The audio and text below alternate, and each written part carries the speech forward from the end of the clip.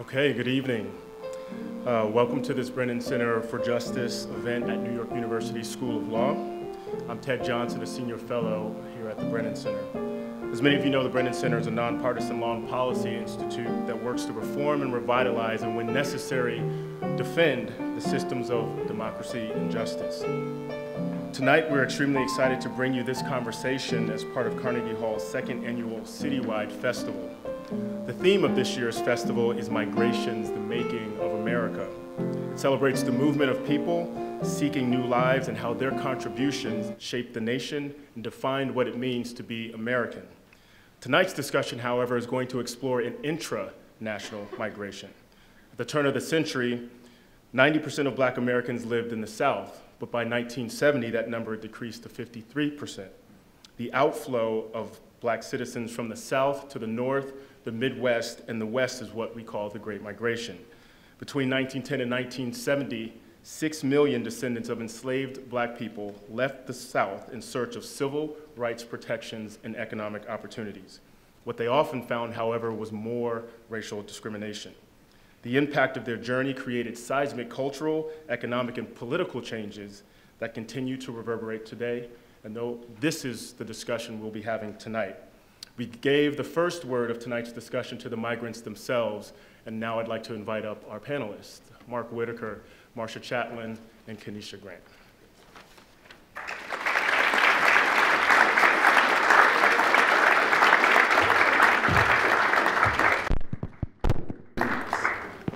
Dropping the mic already. That's right. The video dropped the mic, if anything.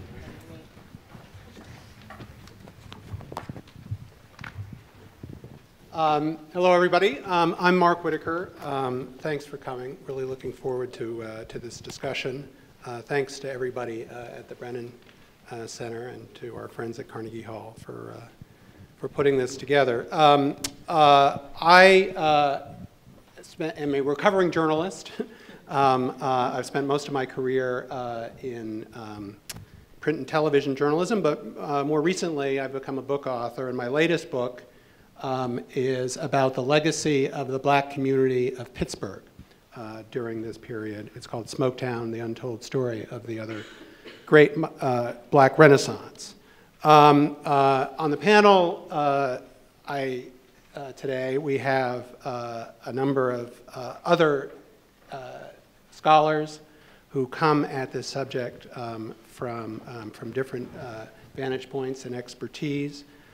Marcia Chatelain is Associate Professor of History and African American Studies at Georgetown and the author of South Side Girls, Growing Up in the Great Migration, which looks at the generation of young Black women who grew up in Chicago, is that right, during this period. Keneshia Grant is an assistant professor of political science at Howard University. And she has a book coming out soon called Relocation and Realignment, How the Great Migration Changed the Face of the Democratic Party. There's a Pittsburgh connection in that too, which maybe we can talk about. And then, of course, our impresario tonight, the person who put this all together, Ted Johnson, from senior fellow at the Brennan Center. It's going to be great to discuss all of this with you. So I'm going to start. Eventually, we'll get to audience Q&A. But I think I wanted to start just by, since all of us have either written books or have books coming out and have spent a lot of time looking at this from that perspective, to just tell you a little bit about sort of what we discovered in our books, and then we can get, by the end, I hope, both in our own discussion and then also in the Q&A, to some of the relevance of this history to what's happening today, because in addition to it being one of the most seismic historical events of the 20th century, I think what happened in the Great Migration explains a lot of what is still happening in Black America and in America in general today. In my book, I looked at Black Pittsburgh, which, although it was small the black community of Pittsburgh was small in relation to Harlem, Chicago, some of the bigger black communities. In the period that I look at from the late 20s until the early 60s was arguably after Harlem, New York, and Chicago, the most influential black community in a variety of areas. One was journalism, where the Pittsburgh Courier during this period was the most influential black paper. It had overtaken, at least for a while, the Chicago Defender, which was the original great national black newspaper. The two greatest Negro League teams of the 1930s both came from Pittsburgh, the Crawfords and the Grays. Some of the greatest jazz musicians of that era came from Pittsburgh: Billy Strayhorn, Billy Eckstein, Mary Lou Williams. And in the middle of all this, in 1945, August Wilson, our greatest black playwright, was born in Pittsburgh. So to a large extent, my book is a celebration of the accomplishment of this community, despite everything they were up against. And I talk in the book about how, and I think one of the things that's interesting about the Great Migration is that you can make broad generalizations about the experience of all the migrants, but I think the story of the communities in individual cities varies partly on where the migrants came from and the conditions that they encountered when they got there. In the case of Pittsburgh, one of the things that sort of made for this great period of creativity and entrepreneurship was a lot of the migrants who came from Pittsburgh, particularly in the first waves of the migration, came not from the deep south, but from the northern eastern parts of the South. So some of them came from families that had been freed for generations. Those who came, who were descendants of slaves, often they had been house slaves and therefore had learned to read and read music and play instruments. So they arrived in Pittsburgh with a lot of culture.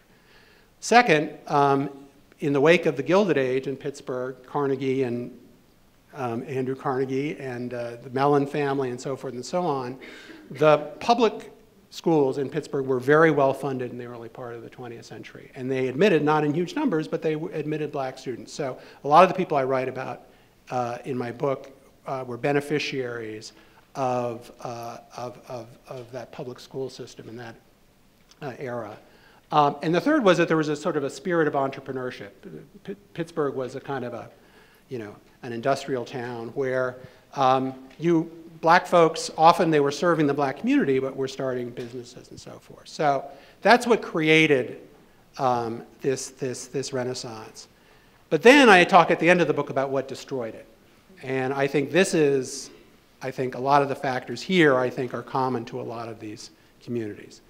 Number one, obviously, was industrial decline. The migrants in Pittsburgh had come, as migrants did to Chicago and all the other cities, for jobs in the factories or other jobs that would depend on the strength of those industries. And all of a sudden, those industries very quickly started to go into decline at a period when white folks could get loans and move to the suburbs and transition to other kinds of jobs. Black folks were stuck in the city, to deal with that. The second, in Pittsburgh, but I think in other cities too, was the disastrous effect of urban renewal, particularly in the early waves of urban renewal, where in the case of Pittsburgh, the Hill District, which anybody who has seen August Wilson plays, you know about the Hill District, was literally torn down to build a civic arena in the late 50s. And in addition to destroying the most historic and vibrant part of the black community of Pittsburgh, it cut the rest of the black community off from downtown. But then the third factor that I talk about at the end of my book is what I call, there was white flight, there was also black middle class flight. When starting in the 60s and the 70s, you had black folks, thanks to the civil rights movement, affirmative action, who had educational opportunities to go to college, to move away, to make careers elsewhere, and a lot of them didn't come back. And I got interested in Pittsburgh because my dad grew up in Pittsburgh, and he was part of that generation. He went away to college and became a college professor, and he never went back, and you had a whole generation that previously, ironically, under segregation, would have stayed. You know, the most ambitious, the most educated members of the community, the so-called talented 10th, would have stayed in those black communities and become leaders. And instead, they went on to lives and careers elsewhere. And at precisely the point when those black communities needed leadership, they were left without it. So anyway, so that's the story of my book. As I say, largely a celebration of the accomplishments, but then with a really sad, poignant, tragic end very quickly, starting as early as the 50s and the 60s, and unfortunately, for the most part, it just got worse after that. So just to sort of stay in order here, in the way we got on the stage, Keneshia, why don't you go next? Okay. And talk about your focus, which is on the political impact of the migration. Hello, everybody. Special shout out to the students. Hey, I see you. I see you back there. My book is about the political impact of the Great Migration. Hey, students. And I came to it because I got to grad school and I knew I wanted to write about black people, and I've been interested in politics since I was very young. And I knew that lots of black people were Democrats, but I was not sure what that was about. And so I set off on this journey to try to figure out why all these black people were Democrats. I'm a Democrat, was a Democrat in the story, but I still wanted to know what was happening. And so I go back and I go back and I go back, and I reached a point where black people are Republicans when the Republican Party is a liberal party, not the Republican Party of today. And so I'm trying to figure out like what's going on in this switch, and in the political science literature, there is no answer. They don't say, well, this is kind of how black folks got into the party in ways that made sense to me. And one of the big things that was missing is this large movement of black people out of the South. And so the story as they had written, it was like all these black people lived in the North, they were Republicans one day, and then the next day they were Democrats. That story is not really right. There are a bunch of black people who live in the North, a small bunch of black people who live in the North, and then there are millions of black people who go from the South to the North. And then, so who are those millions of people who could not vote in the South before 1965? And then how do they show up? And so my book is primarily trying to kind of reshape the way we think about how black folks get into the Democratic Party. And we use the lens of the Great Migration to say all these people who could not participate in the past go to the North, and in the North they can participate. And so how do they show up in politics? I think they show up as Democrats because the Democratic Party kind of works hard in the cities I write about to get them out to vote and to have them participate. And so the book has 3 chapters, and the chapters exist in kind of 2 parts. The first part is about how white politicians respond to the migrants.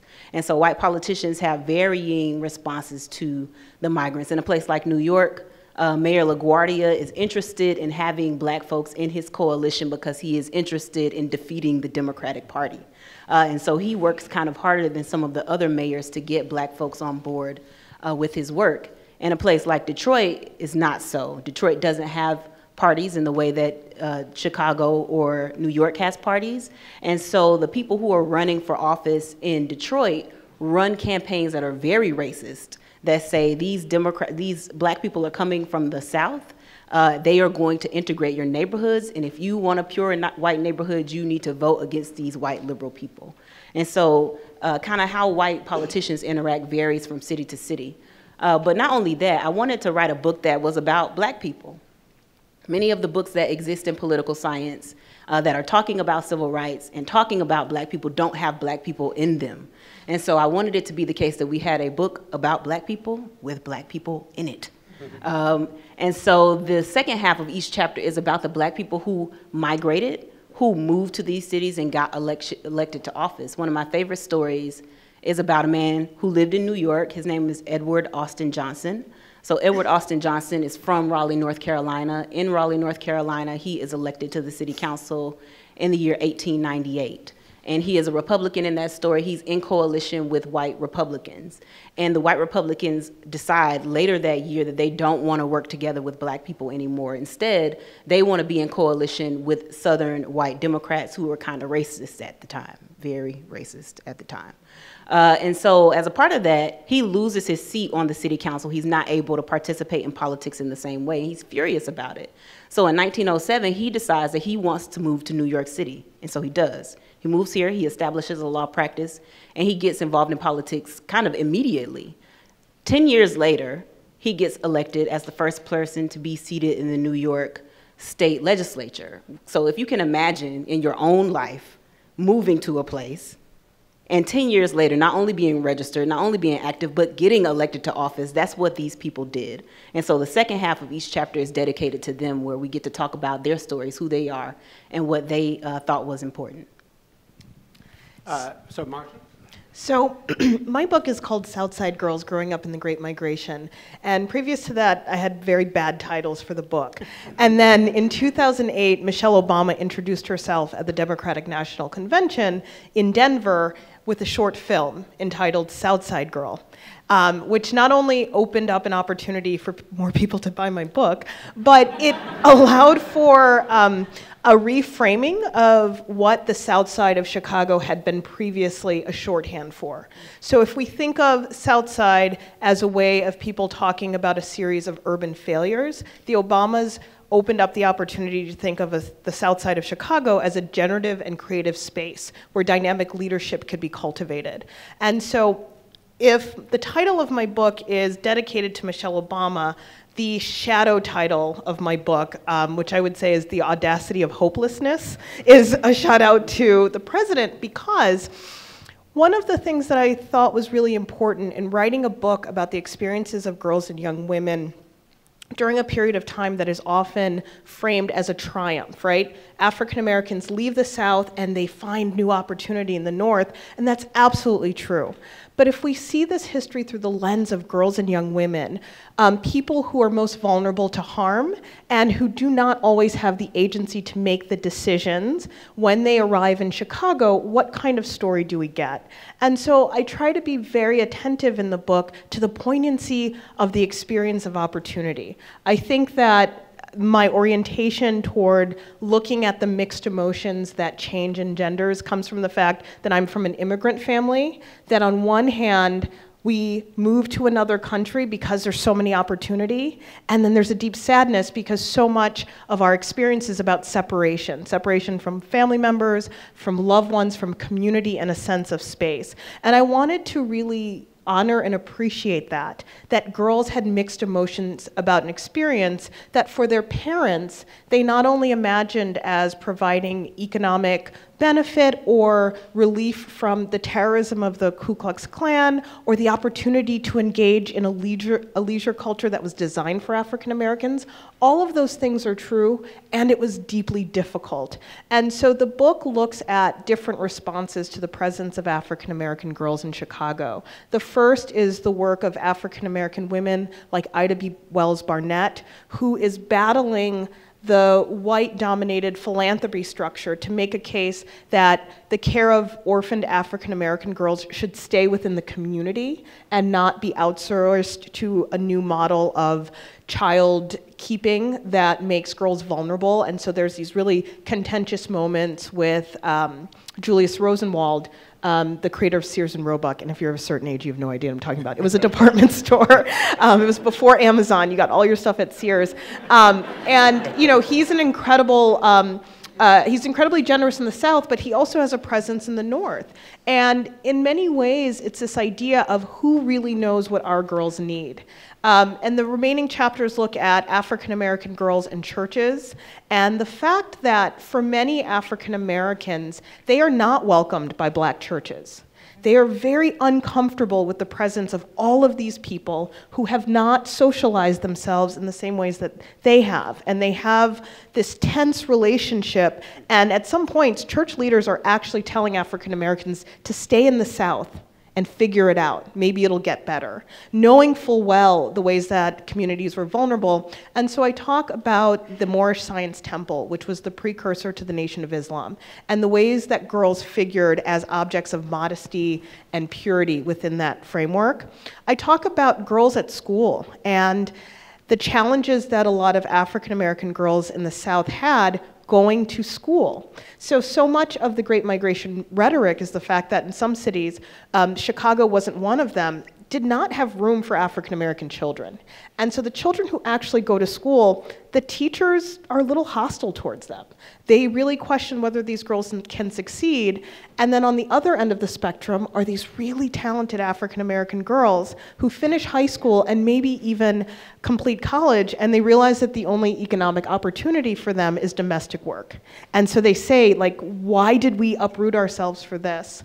And the last thing I'll say about the book, that I'm particularly proud of is that I'll still call myself a young historian, but as a younger historian, when I said that I was writing a book about African American girls, people would say, well, there's no archive. Where are you going to get their stories? How are we going to get their voices? One of the things I learned from doing this project is that we cannot assume that we are the first one to come up with an idea. So I'm not the first one who ever did research on African American girls, but I am of a generation that actually has a platform to publish about it. And so when I went to the University of Chicago archives, they were beautifully written dissertations about African American girls, but because they were written by women, because they were written by African American women, prior to the 1960s, no one published them. And the other kind of major discovery that I made for the book was I was at Howard University's archives. It was a very hot day in August, and it was Washington, D.C. So you can only imagine, how, beleaguered I was by the time I got to the library. And I said, let me go through the papers of E. Franklin Frazier, who I think is probably one of the most important sociologists in the United States. And everything that E. Franklin Frazier thought, he wrote it down and found a way to publish it. But one of the things that I found in his papers is that he had an entire notebook of interviews with African American girls who had participated in the migration, who were in a special program for girls who had unplanned pregnancies. And what that discovery revealed to me was these voices were always there.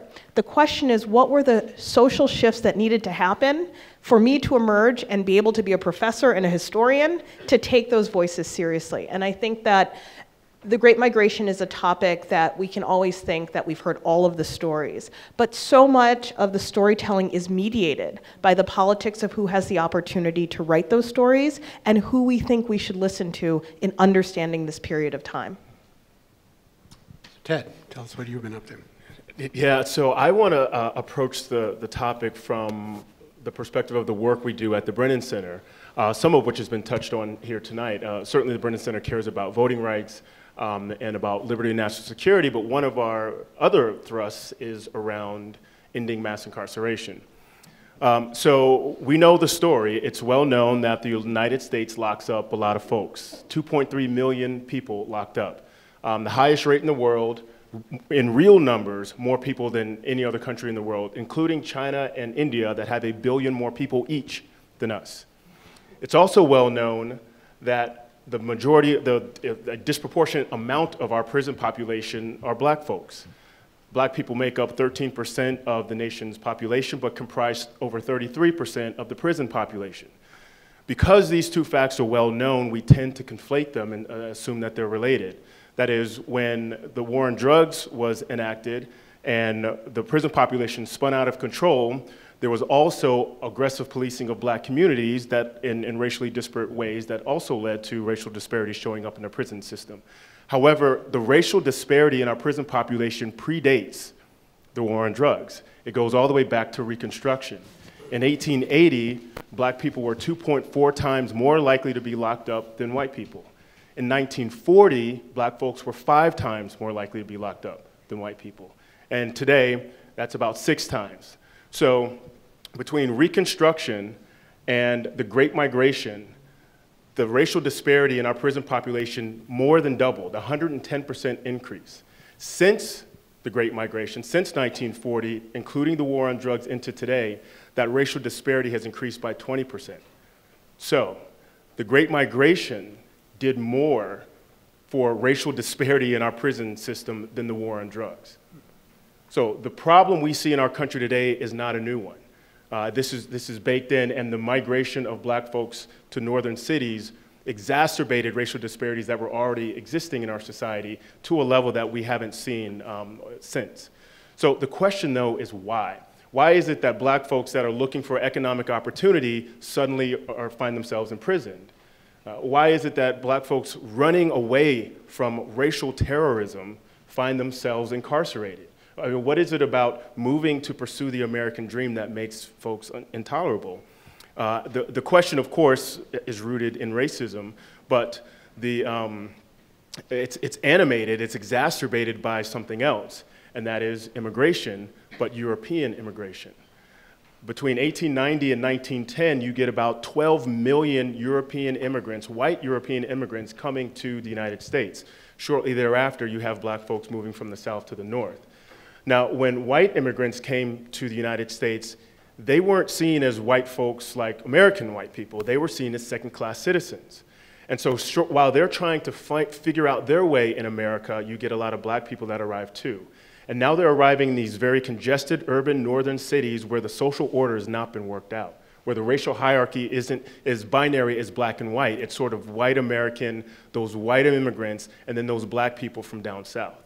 And so because white European immigrants arrived before black folks migrated to the north, they were able to establish themselves politically and socially through patronage jobs, law enforcement jobs, that sort of thing, that once black people began to arrive, they were able to leverage those positions to establish their own economic security, their own security for their own communities, and the black migrants bore the brunt of their search for freedom and opportunity.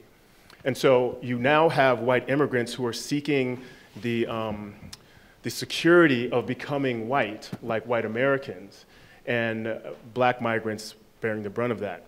Now, this isn't just punditry. This is what the data actually show. Irish immigrants, for example, were arrested disproportionately in northern cities. But once black folks began to show up, Irish immigration, the arrest rates for those who immigrated from Ireland decreased while black folks increased. We saw in Pittsburgh, for example, 78% increase in black arrests, and they were never for serious things, things like being suspicious, things like being disorderly in public.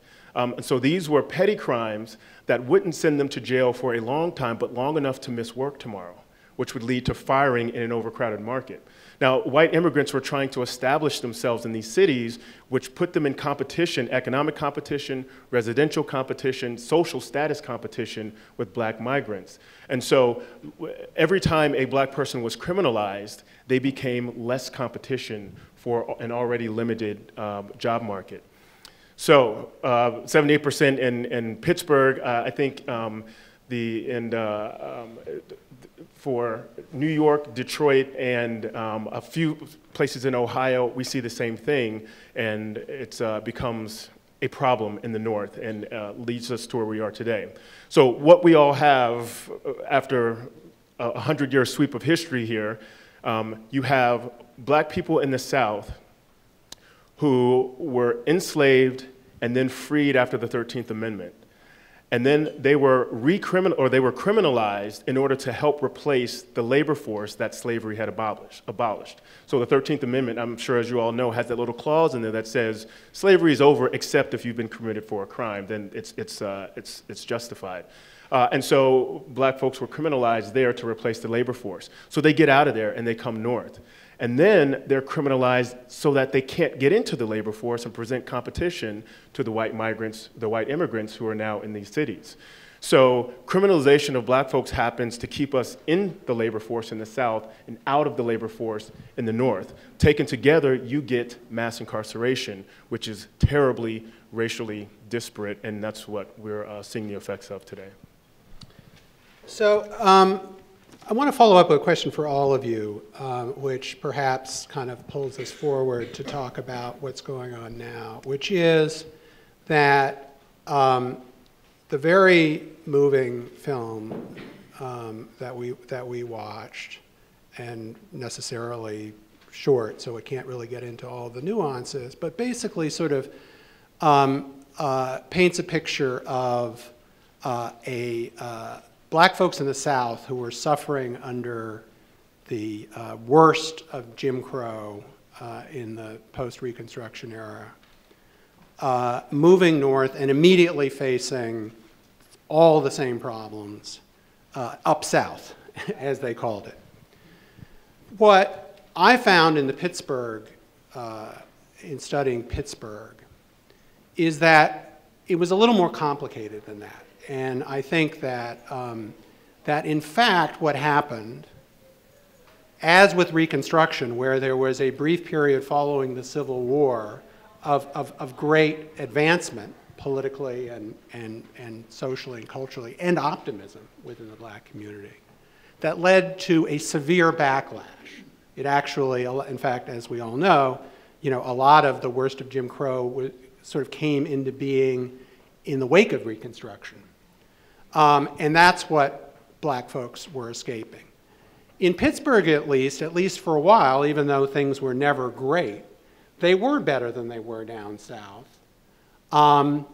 Even through the Depression, until you get to World War II, when there was a period of real hope that black folks would be able, as did a lot of these poor migrant groups, by supporting the war, going off and fighting for America, proving their patriotism, they would come back and they would finally get, a greater measure of equality. In fact, the opposite happened, right? So once you have another period, brief period of black progress and optimism, it's totally shut down after the war. And that's when you start to see even worse housing discrimination.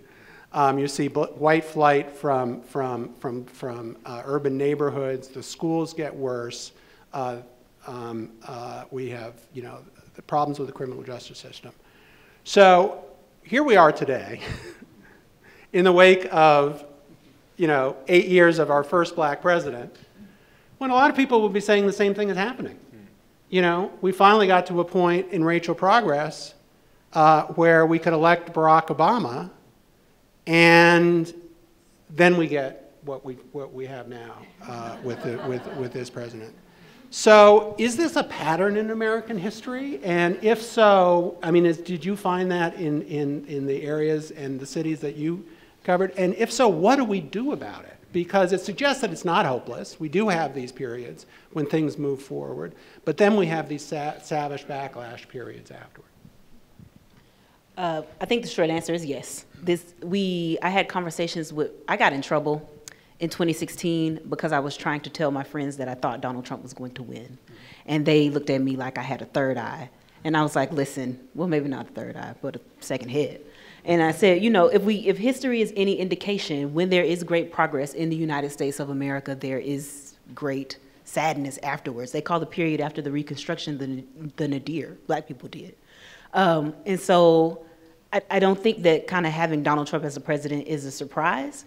I think that in my book, at least, I saw the same kinds of things happening. So in Chicago, for example, there's a mayor, Kelly, who is kind of doing okay. And then we have liberal mayors who come after him. And as soon as a liberal mayor gets elected, is in office, does their thing, supports black causes, they are immediately followed by conservative mayors who run on these platforms of, we just had this liberal person who supported black people. I know that you all out there don't like this kind of progress that's happening for black people. If you are upset by that progress, vote for me. And members of the white community come out and vote for the more conservative candidate. And so that happens in a number of cases in my city, in the cities that I studied. I think, yes, that we understand that progress backlash is the kind of force of history, but I think that upon reflection over the changes in the political climate in the past few years, I think that we are witnessing something that we have yet to really reckon with, and it's the fact that in the United States, we never stick to any of our good ideas. Our very good ideas, there is always a mechanism to abandon them and then minimize them. We never really did Reconstruction. It was a great idea. That the second it showed its return, there was a mechanism to take it away. And we never did the war on poverty. You know, when I show these things to my students, sometimes they say, well, why were these people so naive? And I said they weren't naive because in their own lifetime, they had gone from a Jim Crow regime to seeing the registration of voters in the South. So of course they think to themselves, by 1980, we won't have these problems anymore because they saw this rapid change. But again, we never gave school integration a real chance. We never did open housing a good chance. You know, right now, the students at Georgetown University are working on a referendum in which they would collect student fees as a reparations gesture towards the fact that the university sold 272 people in 1838. And, you know, these young people are being ridiculed, and I'm thinking to myself, they have a good idea. Let us see an opportunity. And so all of this is to say that when I look at the ways that people from the Deep South saw something in front of them in the migration process, they saw the good idea of freedom and mobility. And the second that could be realized, even in the smallest way, like a guaranteed wage, or maybe a labor union that would accept them as equal members, or maybe an opportunity that their child could go to a school that had real books in it, that was taken away. And so I think it's a cautionary tale to all of us to perhaps invest more in our radical imaginations than our deep desire to suggest that we invalidate any idea that seems new to us, because perhaps this is what has been missing this whole time. Yeah, and so it's almost like we believe, or the nation believes, that there's not enough America to go around for everyone. You know, and what that really suggests is that there's not enough power for everyone. And United States history would agree with that assertion. The Compromise of 1877 is when Rutherford B. Hayes is out of Ohio, Republican. Samuel Tilden is the Democrat from New York. Tilden wins the popular vote. He's winning the Electoral College, and there are 20 disputed electoral votes. And what the Republican Party says is, we will effectively end Reconstruction. We will pull federal troops out of the South if you allow to shift those 20 electoral votes in dispute to us and allow our Republican candidate, Hayes, to win the election of 1876. And this is agreed to. And Hayes becomes the president on March 4th, 1877, and within a month he pulls federal protections out of the South that ensured black folks' right to vote, that ensures black folks' right to own property, in exchange for the White House. So the voting rights that the 13th, 14th, and 15th Amendments that the nation effectively went to war over, 1 million casualties, was undone in exchange for the White House.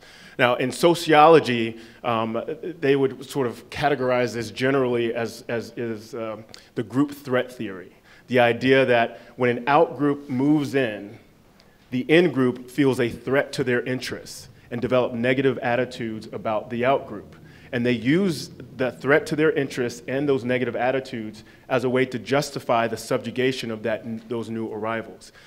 So after Reconstruction, when you enfranchise black folks, there is a threat to the in-group's interests, and that has to be repelled.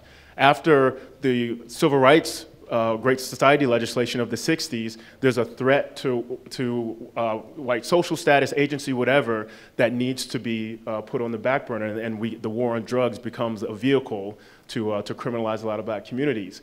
Back to Mark's point, or his observation is folks have talked about quite a bit now, that after 8 years of a black president, we get this backlash in the election of Donald Trump, and the idea is that there was a sense of loss. So, I mean, the word was economic anxiety, but what it really was a sense of loss of social status. That something had happened to white people in this country, that they were being put in the back of the line behind immigrants, behind ungrateful black folks who kneel when the national anthem is played, and they needed to recapture their status, recapture their place in the hierarchy. So the backlash is often about some sense of loss, real or imagined, and I don't know what the solution is to allow people to feel like America can be expansive and that it's not a zero-sum game, that you can actually grow the democracy without disenfranchising people in the process.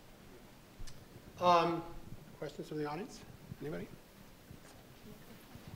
Sir? The mic's coming to you. I'm hoping to get in as many questions as possible so we can keep our questions brief. If anybody has an observation, they can come up and talk to us afterward. Yeah, I saw. I'm a Chicagoan, okay? Parents migrated from the South, Indiana to Chicago, okay? Had family in both places. He just said something that was very important that we must understand. As educators, which all of you are, you know, you made a point that you said you don't know. Okay. One thing that we do know is that there has been a plan against African American people since our existence. There was a plan to keep us in slavery. There was a plan to destroy Reconstruction. There was a plan to start Jim Crow. All of these things were set by people and plans. Even today, we're still living up under someone else's plan. But never has our educators come through with a justifiable plan to say, political party, Democratic Party, if you want our vote, this is our plan. This is exactly what we want. So do you have a question? Sorry, do you have a question? The question of it is that could you address anything that would do to bring us into a political structure to whereas we can set our own plans and not depend upon other people's plans as educators? So this actually, we were talking a little bit about this, and I don't want to, I think it's basically the same question, which is, you know, it is true that because of the Great Migration, because of, you know, the fight for the right to vote and so forth, black folks have acquired a lot of political power, and right now I think it's pretty clear that they, for a while now, have been the most reliable part of the Democratic base. But the question is, what are they getting in return? And if they're not getting enough, is that because of some structural problem with our politics, or is it also a function of black leadership in terms of settling for what in many cases are sort of symbolic gestures as opposed to real policy changes? I'm going to take up something that you said that I think is really important, that if we have a vision of an expansive America, then we have to have a vision of an expansive political process. We know that so many people are disenfranchised because of their citizen status, their citizenship status, their age, felony conviction records. Like, there are a number of people who are just out of that process. And at the same time, these are also people who are on the ground leading incredible political movements. Like the city of Chicago, if you see the kind of organizing that Black Youth Project 100, all of those young people are not voter eligible. But boy, did they send a message to Alvarez about being the county prosecutor. Boy, did they send a message to Rahm Emanuel about the way he was running the city. And so I think that these concerns about the Democratic Party are very important. And while we raise those concerns, I think we have to remind people of the power that they have in other capacities, because it's usually in those capacities on the local level. If we look at the civil rights movement, those people weren't voters either. But they had an ability to organize and, through education, bring people closer to political processes to get those needs met. So I think it's a both and. Yeah, I think that's right. That's something I talk about a lot at school. I think that the greatest possibility for us to have impact is at the state and local level. And it is most often the case that even for those of us who do participate, we are generally thinking about the presidential election as the most important thing, when the truth is your city council person matters. In DC this week, we had this big discussion about go-go music, and whether go-go music, which is like a native black music in DC, should be able to play in the streets of DC. And that was settled by people who represent local constituencies. So I think that's a good place to get started if we're thinking about like what you want to do in order to get working. I think in terms of the national question though, there's so much that we have to reimagine. So like one of the things that is different about today than about the time that I write about and that we write about is that like kind of the issues, some of them are the same, but some of them are different. Black people have kind of very wide-ranging notions of what the world should be, as they did at that time, but there was, in most of the things that I found, a common goal. We want to end discrimination in X, Y, Z. And so I think that's the case still today, but the way that manifests looks different for different people. I think that we also live in a place where this idea of a singular leader is kind of dead. And I think as soon as we kind of figure out how we manage that and how we make the idea of dispersed leadership work in a political party on behalf of a people, then we'll be kind of moving in the right direction. But I try to be honest with the students, tell them I don't know. But I don't know means like, let's think about it together. Let's work on it. Let's test some stuff. Not, I don't know, so let's stop. So I don't know, but let's work to figure it out. Yeah, so one of the things we work on at the Brennan Center is trying to get more states to adopt automatic voter registration, to do exactly what you're talking about, which is expand the electorate and get more people involved in the political process. And we've had some really good success over the last couple of years. But to your question about black interest, unfortunately, if history is a guide, the black interest is never the national interest. And when it is, when we realize racial progress, it's because it is in the nation's interest to expand rights to black folks.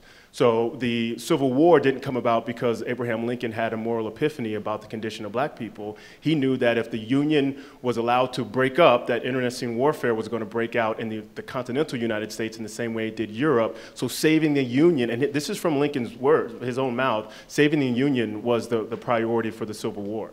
If black folks got freed in the process, good, and I'm happy for it. But let's just be like real pragmatic about why it happened. In the civil rights movement, from 48 to 68, in that time period, that progress from the desegregation of the armed forces through to the Fair Housing Act of 68, you had presidents who realized that being the champions of democracy and liberty and freedom on the world stage while black folks were being lynched and disenfranchised wasn't a good look. And the Russians knew it too, the Soviets knew it too, because every time we would get on our high horse about democracy, they would say, and you lynch Negroes. That's a hard thing to come back from. And so a lot of civil rights progress was benefited from the fact that we were in a Cold War with a communist nation that called us hypocrites on the world stage. So the book I'm currently writing is about how do we find a way to create multiracial solidarity and create racial progress without having to latch a black interest to something that's unrelated to black people. The idea, at least in my own thinking, is to show that racism is not just about how to subjugate black people. Racism is a crime of the state against all of us. White Americans get less from their nation when they allow their nation to practice racist things. Black folks get less than less, but none of us benefit from a racist society. We all come up short. And from Bacon's Rebellion in 1676 to the Postal Strike of 1970, every time a multiracial coalition is formed, the elites, political economic elites, find a way to break that coalition by pulling at the racial cleavages. Do you believe that... Do you want to go to a microphone?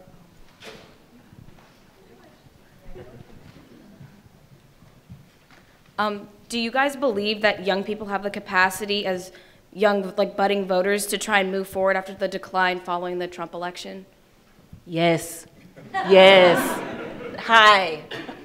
Yes. I think that like she has a whole book about that, right? So when you go and read the history, when you start to kind of dig through the archives, you will find that the people who are doing the hard work and the people who are telling the truth and like unashamed to tell the truth are young people, your age. And so yes, I absolutely think that you have political power and that you can change the world when you are in coalition with your friends and have strong ideas. Thanks. I'm curious, just to latch on to that, what you guys think about the conversation of lowering the voting age?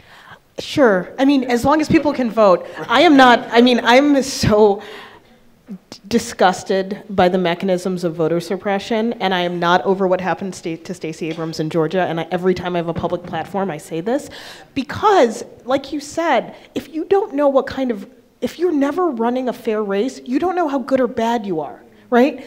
And so all of these mechanisms of disenfranchisement, the thing that concerns me is that I think we could possibly, in my lifetime, elect another president of color, heaven help us, because we have opportunities to expand the electorate. But expanding the electorate is only useful if people can actually vote. And this is something that lowering the voting age is fine, but I am so concerned about all of the dirty tricks around voting. And furthermore, if the young people in this room were super excited about elective office, I think that a progressive campaign to vote in secretaries of state, to have a 50-state ground game in changing voter laws would probably be one of the best movements that could be ignited right now. Not very sexy, not very interesting, but if you get a bunch of people who understand the importance of access to the ballot, then the ballot can actually mean something. And I think that these are the types of strategies that we did see after 2014 with the rise of the movement for Black Lives, that people were running for local office. And young people were running for local office on these really progressive platforms. And so I think that lowering the voting age, reducing voter suppression is the first step, and then having a popular education-based national movement to teach people about the different ways that they have power. How exciting is that? Is anyone else excited? So I wonder if you all could, since we're talking about migrations, comment, because this is actually something I hear young people debating, which is there is now a reverse migration going on. That actually a lot of the black populations, as the black populations of the northern cities continue to decline, black populations are increasing again in the South. Now, there are cultural reasons for that, but there is also a debate or an argument that if you were young and mobile and wanting to have a political influence, that you potentially could have a far greater political influence moving back to the South, or maybe to some other, currently red state, and trying to make a difference there, rather than staying in a place where, you can be active and militant and so forth, but ultimately it's not going to change anything in terms of the electoral map. What do you guys think about that? Yeah, I'll just say very quickly, because I think this is an area where the other two panelists here have more to offer from the scholarship standpoint and based on research. But there was a great New York Times op-ed maybe a year or two ago about this very thing, and it was written by a black woman who was saying, I think I'm going to move to Atlanta and leave New York. Her reason was, racism is everywhere, but it's expensive as hell in New York. And so if I'm going to experience racism, I might as well have a lower mortgage and be able to buy a home and stretch my dollar. So a lot of that reverse migration is still about black folks seeking some sort of economic security that's very hard to find in bigger cities. And so the motivations aren't really that different. And the last thing I'll say is I know a number of folks who have left the North to move to North Carolina, where I'm originally from, to Atlanta, even to Charleston, and they say, I come to Atlanta, for example, and I see lots of black middle-class people and their families, and they're driving these fancy cars and have great jobs and live in these big neighborhoods with million-dollar homes, all black folks. And the only time I ever hear the N-word is on, in hip-hop songs or sort of in social settings, but I've never been called that in these places. It was when they lived in Chicago, in New York, where they were actually called the N-word. And so it's not just a matter of like economic security, but there's also a community of blackness in the South that feels different, and a relationship across racial lines in the South that comports itself differently than it does in the North. Yeah, I think that piece about the economic motivations for moving is really important, and it's something that you hear people talking about. If you talk to a black recent college grad, they're going to be telling you stories about Atlanta, Charlotte, Houston, and they are talking about that thing all the time. But another thing that I think they're thinking about that kind of shows up in the Great Migration is these access to middle-class networks. And so I want to go to Atlanta, but I don't want to just go to Atlanta. I want to go and like be in Jack and Jill. I want to go and like play with. Does everybody know what Jack and Jill is? Okay. Oh, so Jack and Jill is this organization of women who get together in the North in many instances so that their black children will have other black children to play with, but not just black children, like upper or middle class black children. I was not in Jack and Jill, so I don't. I'm telling you what I heard, right? And so I think what I'm trying to say is that they're looking for a community, but like a specific type of community that you can't get unless you necessarily have a large population of Black people. I think the return migration is something that's really important. That'll be book number 2, hopefully. And I think that leads to a Stacey Abrams, right? And so we're not having conversations about a Black woman being like competitive in Georgia unless the Black people in Georgia's coalition are big enough to be in coalition with other people and then put her in a position to get elected, except they stole it. So in this conversation, I'm going to be myself and be a little bit of a downer. So I think outmigration is fascinating, and I remember in Chicago in the 90s, like my friends' families are being like, we're done with the snow, we're done with the cold, we're done with this nonsense, we're going to Atlanta, we're going to Atlanta. But if you remember the mortgage crash, and the ways that this outmigration really, really affected the precariously middle-class families that were searching is, for me, reminiscent of the family that moves to Chicago and is living in a kitchenette with 3 other families for $25 a week when they shouldn't be living in those conditions. And so the reason why I raise this is there is something deeply poignant about all of these attempts at Black relief that are met with an economic structure that isn't just about the funny mortgages that bust, but also the states that they're moving into don't have the best labor laws, that even if, Las Vegas is a very good example of this, right? Even if you can become somewhat middle class working at a casino, you don't have the kind of labor protection sometimes, depending on what union you're in case you get sick, right? And so some of these structural things, I think, we also have to imagine, because growing a Black middle class is not going to save us from this. If this is a middle class that is middle class on borrowed time. And so some of these movements, again, are the ways that even when African Americans are well educated and well situated, they are painted into this corner that doesn't allow for the generational wealth building and sometimes only allows for temporary access to power. So. It seems to me that an issue that goes hand in hand with voter suppression is the funding of our elections. If it takes the backing of a billionaire to get elected, then we have elected officials who are accountable to billionaires first. Do any of you have thoughts or ideas on how to change a process so the voices of the electorate actually help shape a political agenda? So this is where I get to plug the Brennan Center very quickly. I would invite you to go to our website where we have a lot of materials on campaign finance reform that we're not only working federally, nationally, but also in New York State with a pretty significant success hopefully on the way here in the state. So yes, we are thinking about that, and it's necessary because there was a pretty widely read paper that came out in 2014 by Guylands and Page, I think. And these 2 scholars, what they found was they wanted to know, is government responsive to, like, who is government responsive to? And what they found was it's not the people and it's not movements. Government is responsive to organized business interests and economic elites, period. Now, in those instances where you could get elites to line up with what the public wants or what a movement wants, then you would see movement on those issues. But if the government only responds to those with resources, then it looks pretty dire for the public. And so this is why campaign finance reform is important, because if politicians are self-interested folks, and they are, as most of us are in various ways, then they care most about re-election. And if their re-election is not contingent on big dollar fundraising, but there is contingent on winning the support of the majority of the populace, to include financial support, then perhaps we get a government that's more responsive to the public than to the moneyed. But I don't know, and maybe we've had periods of American history where the people have put their candidate in, and I think in some respects, some folks think we're in a period like that now, and I don't know that this is actually a better instance.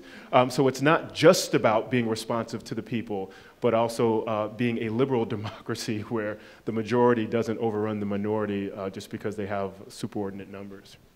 I think I'm going to continue to be an optimist here and encourage you to think about or look at local elections. And so I kind of come into politics at FAMU, shout out to the Rattlers. And this wonderful, like very dynamic friend of mine is running for a city commission. His name is Andrew Gillum. He just ran for governor of Florida. And so Andrew Gillum is a student at FAMU. He is running for the city commission against a young white man who is so old in Tallahassee family history that like one of the main streets where Florida State University is located is named after this kid. And so he is the heir apparent, he's gonna win. What they don't recognize is that the kids at FAMU have a plan. We have registered to vote, they weren't paying attention. We stayed home for the first summer election, they weren't paying attention. We showed up and we voted Andrew Gillum into office. And so, yes, government in many ways is beholden to business interests, elite interests, absolutely, especially at the national level. But sometimes there is magic at the local level where you can get your people together, figure out what your win number is, and move folks to the polls to upset some stuff that people might not think you can upset. One more question.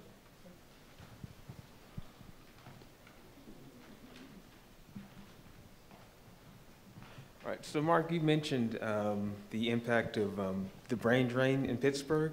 So I had a question for all the panelists. What was the immediate impact of Great Migration on the Black people who stayed in the South in terms of politics and socially? That's a great question. There's increasingly better scholarship on the people who stayed. It's a lot kind of like immigration to the United States. So remittances, so money sent back home is allowed to keep people alive, right? During periods where there's instability in the agriculture market, people are able to send some money back south.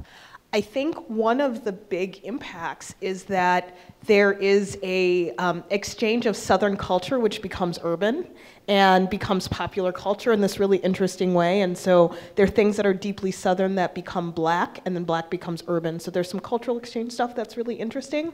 But I think for the people who were left, the people who chose not to leave or the people who were left behind, there was this deep,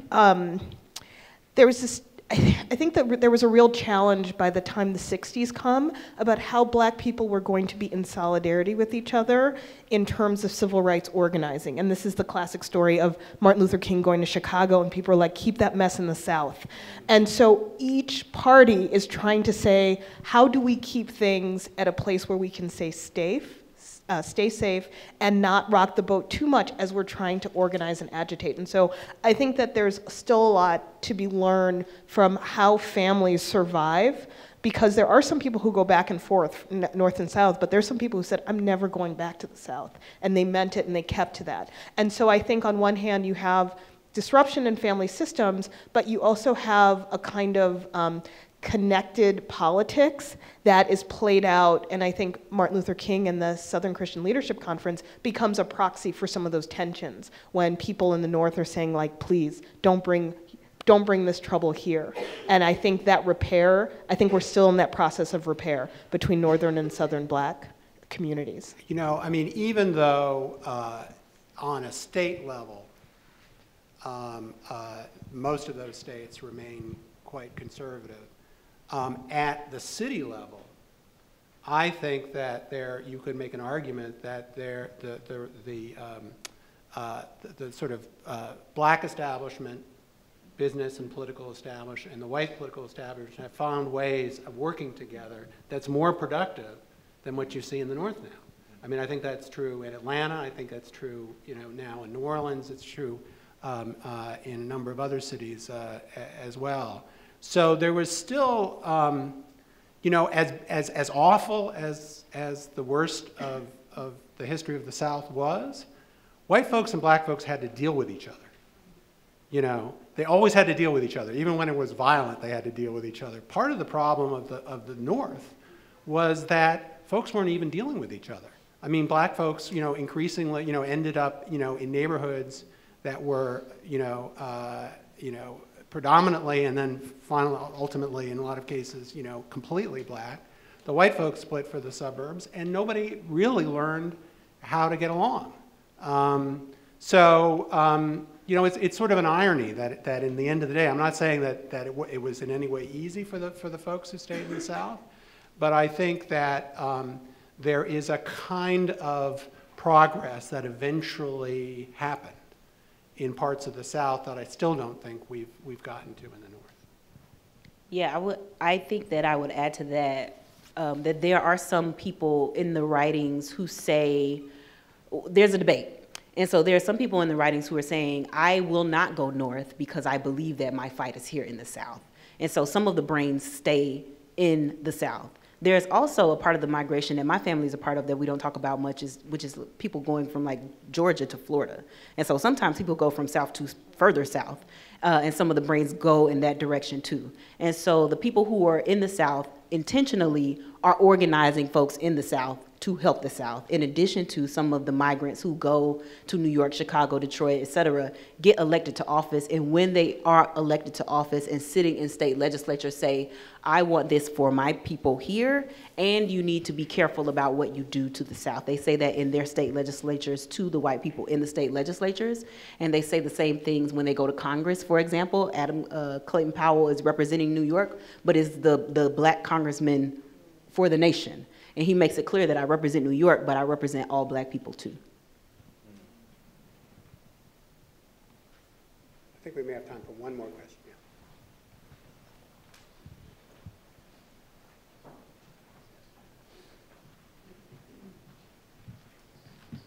Hello. We have seen patterns in urban areas of voter suppression, over-policing, not having access to comprehensive health care, no matter if it's mental health or obstetrics and gynecology, and food insecurity. Last week, we did have a particular artist and community leader murdered in Los Angeles. And in these urban areas, we often feel like there's no hope when we go back and we help in communities like that are underprivileged. So my question is, what advice would you give to young adults in urban communities who want to better their communities but don't know where to start or are scared of bettering underprivileged neighborhoods in fear of community pushback? And just to both keep it brief but also sort of specific, what is something you can do that you can do? I mean, that's not waiting for society to change overnight. That is an enormous question. One of the things, I think it depends on where you come from and where you come to it from. So I am from a place called Lauderhill, Florida. I haven't been living in Lauderhill, Florida since I was 18. And so if I wanted to go and do work in Lauderhill, Florida, even though I'm from there, I feel like I have to have conversations with people in Lauderhill about what they want. And so I think that's kind of where you start. I think you work with the people who live in these places to determine what they want and need. And then you just gotta figure out like how the systems are organized to create these bad situations, and then figure out like how it might be possible to shake that up. I don't have a specific like answer for you, but that would be my guess. I think you need to be in community with folks who live in the community.